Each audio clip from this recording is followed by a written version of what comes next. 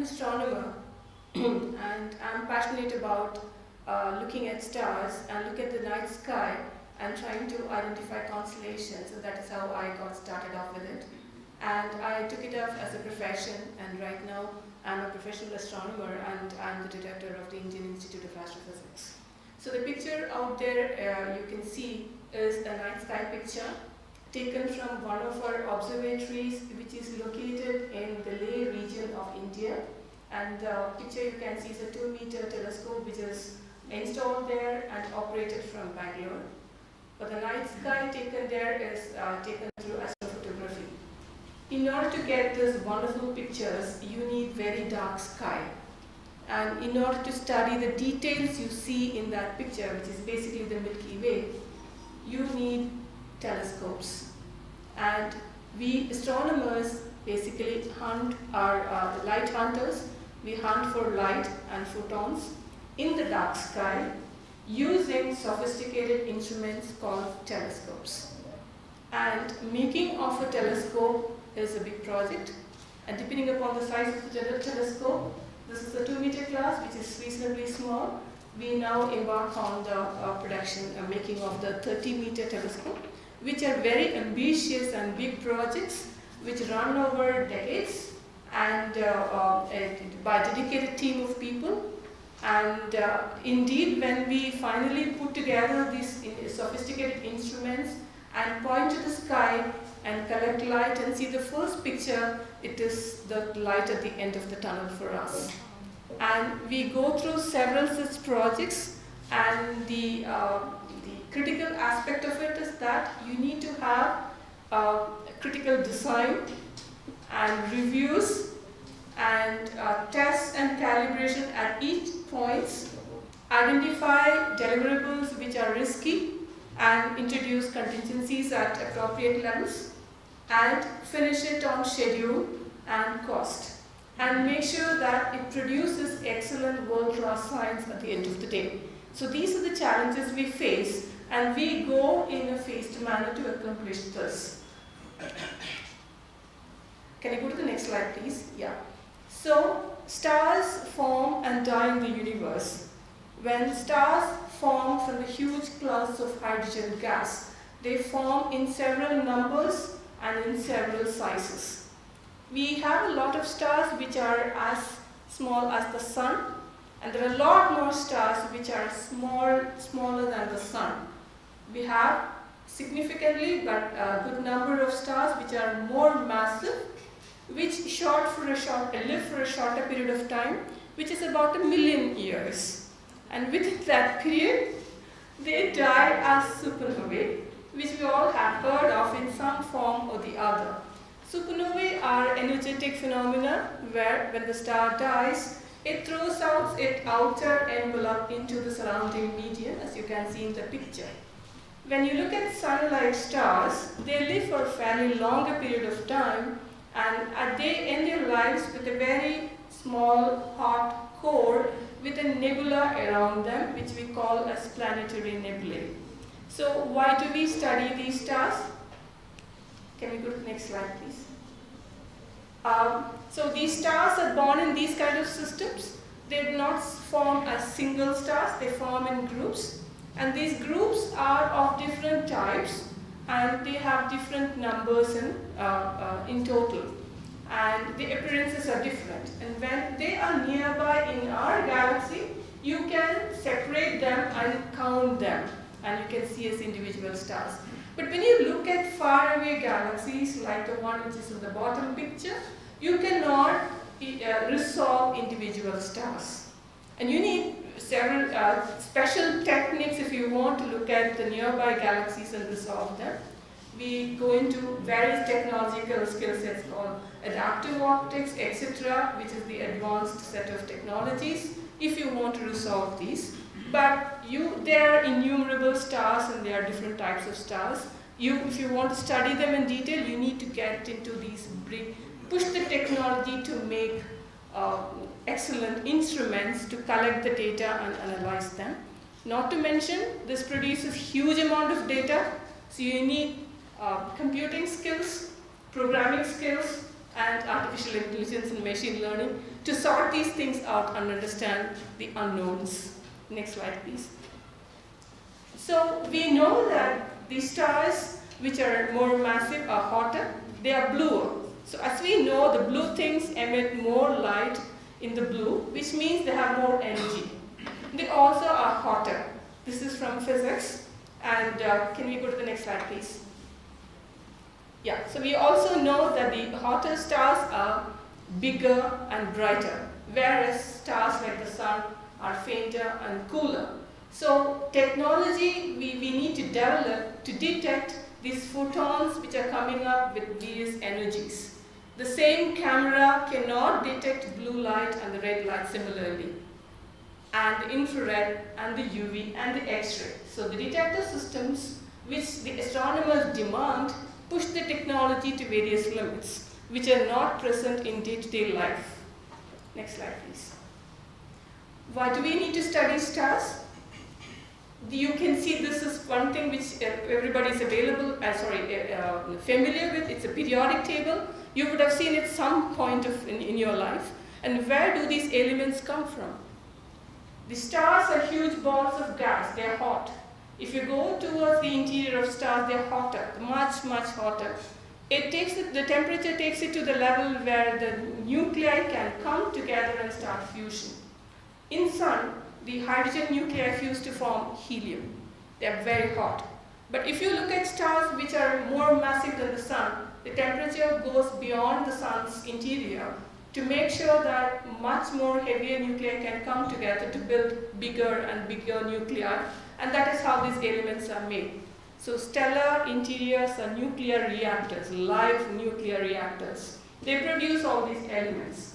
And when the stars die, the processed material inside them are thrown into the interstellar medium.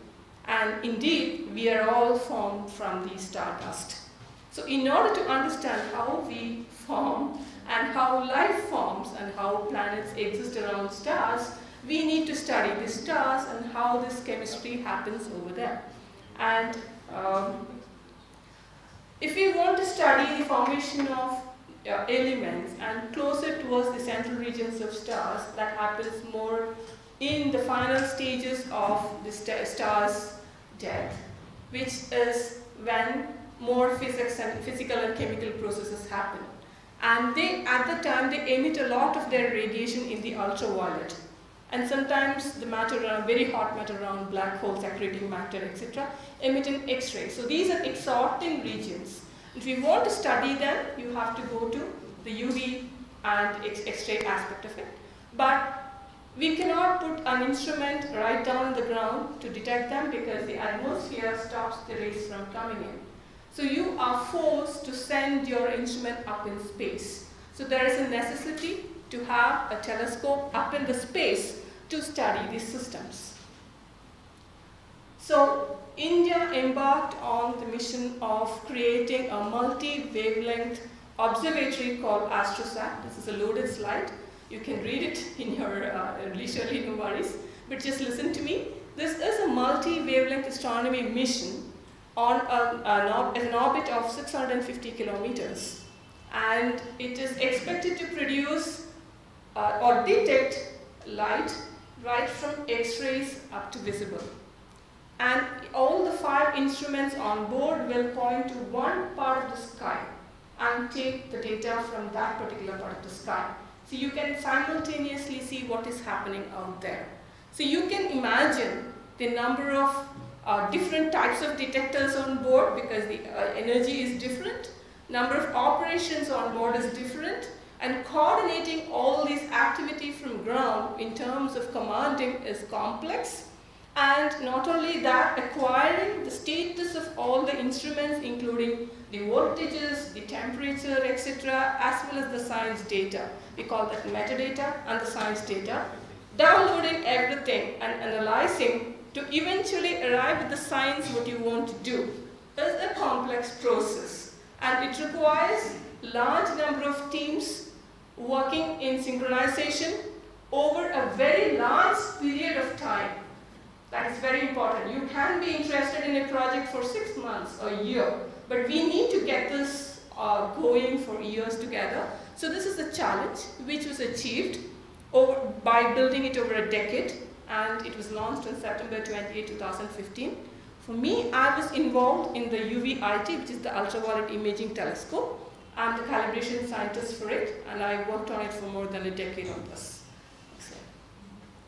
So this is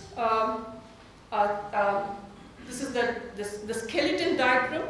The telescope, as you see, are tubes. So this has got 2 tubes. The tubes hold all the optical elements, and at one end the light comes out of this tunnel and gets detected in the camera. And it has got 3 cameras to take simultaneous pictures in the far, near and visual part of the spectrum. And this, when you actually put together, this is the picture which you can see as developed and completely integrated. Most of the systems are indigenous, designed by the Indian Institute of Astrophysics, where I come from, and built in collaboration with other institutions in the country, such as the Inter-University Center for Astronomy and Astrophysics in Pune, and the Tata Institute of Fundamental Research in Bombay, and several centers of ISRO. And the detectors which you can see at the end are developed in collaboration with Canada. And what is the challenge in putting this together? This is, as I mentioned, is a UV instrument. It should not have contamination. If it has got molecules with it, you will not be able to detect the UV photon entering the tube. So it has to be contamination-less. So we built a state-of-art laboratory in our campus in Hosakote, and it is called the MGK Menon Lab for Space Sciences, and this is integrated out there. So I go through certain things which we go through in this. There are pictures taken from the laboratory. All the components which go into the telescope have to be baked. So it is a rigor you have to follow for a very long duration. The engineers have to follow these protocols strictly and observe it. So it is like the thing we are going through, the social distancing and masking. We have to sustain it for a long time. But this is almost 5 years we had to follow this. A protocol, you have to make sure that you follow it. If you don't follow it, your integrated system is going to fail. So everything has to be baked at a particular temperature. You can see the baking parts going into the baking chamber. And you can see the primary mirror, which is being integrated on an optics table. And that mirror is built in Bangalore, Leo's lab of ISRO.